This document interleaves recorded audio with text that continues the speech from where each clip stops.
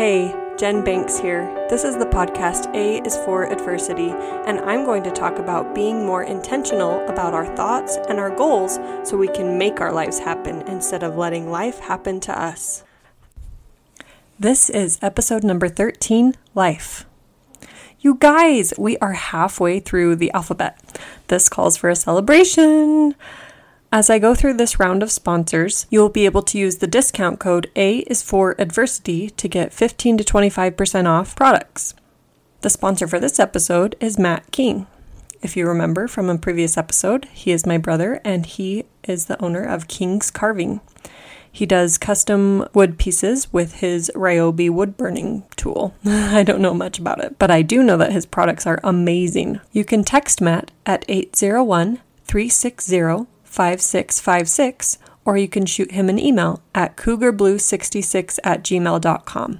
That's KUGRBLU66@gmail.com. And check out his work using the hashtag King's Carving, that's carving with a K, on Facebook.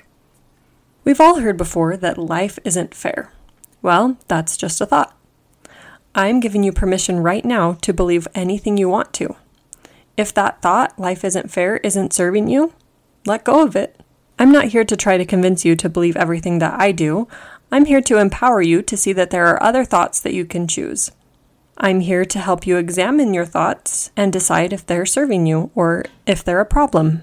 What does fair even mean? Maybe fair means getting what we need instead of what we want. There's a quote that's often cited by Albert Einstein that reads, "Everybody is a genius, but if you judge a fish by its inability to climb a tree, it will live its whole life believing that it's stupid." This was often referenced when I was a school teacher in regards to how every student learns differently. Life is the same way. We all need certain challenges and experiences to help us be the people that we need to become and the best version of ourselves. While it's been years since I've heard of life coaching, it's only been the last year that I've really been studying it. The main thing that I've learned is that circumstances are neutral. Life is a circumstance, and death is a circumstance. It is the thoughts that we have about those circumstances that add meaning. And as we've talked about the model, I hope you've been able to see this. And again, if those thoughts aren't serving you, that's totally fine. I recently listened to a podcast where she was talking about how she doesn't believe that circumstances are neutral. But in this episode, it will be through the lens that circumstances are neutral. I highly recommend the book Man's Search for Meaning by Viktor Frankl. It is a 1946 biography of Viktor and his experience as a prisoner in a Nazi concentration camp during World War II. Viktor Frankl believes that man's search for meaning is a powerful driving force that allows mankind to overcome extreme odds and achieve extraordinary feats. He is living proof that life is a circumstance. Arguably, he was in a horrible circumstance, but he shows that circumstances are neutral because even he was able to find meaning through that experience. Life is only positive or negative when we choose to see it that way. I believe that the quote-unquote worst thing we can experience in life is negative emotion. Now you might be thinking, wait a minute, what if someone chops off their leg? Wouldn't that be pretty close to the worst thing that could happen? And I would say that while it might not be easy to avoid negative emotion in that circumstance, it is possible. It might not happen immediately, and it will take practice, but just as Viktor Frankl showed, you can find the positive in any situation or use the negative to serve you. I'm going to go through some variations of when life gives you lemons. When life gives you lemons, make lemonade. When life gives you lemons, don't squirt them in other people's eyes. That was said by J. Andrew Helt. When life gives you lemons, learn to juggle. When life gives you lemons, make lemonade, then sell it for a profit. When life gives you lemons, keep them, because hey, free lemons. That was said by Jake Hamilton. If life gives you melons, you may be dyslexic. Now I have a magic trick for you. It is my first day of seminary, and I walk in and choose a seat. My first impression of my seminary teacher is that he is quirky and odd, and I immediately wonder how he's going to make a religion class entertaining.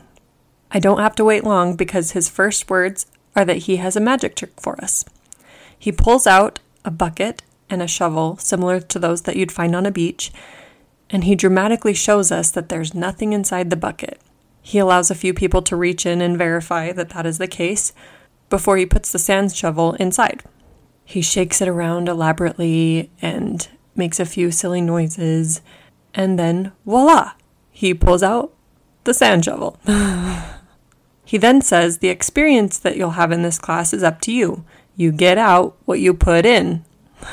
So life is the same way. We get out what we put in. If we work hard and reach our goals, chances are we'll feel a lot more satisfied. If we're putting in a bunch of negative thoughts, opinions, judgments, and beliefs, that's likely what we'll find in the world and the experience that we'll have. A famous quote by Mother Teresa says, "Not all of us can do great things, but we can do small things with great love." So many of us are just operating at the effect of our lives, rather than the other way around. You hear me say every week that we are here to make our lives happen instead of letting life happen to us. I love when people post quotes because it gives me an opportunity to read a quote that I haven't before.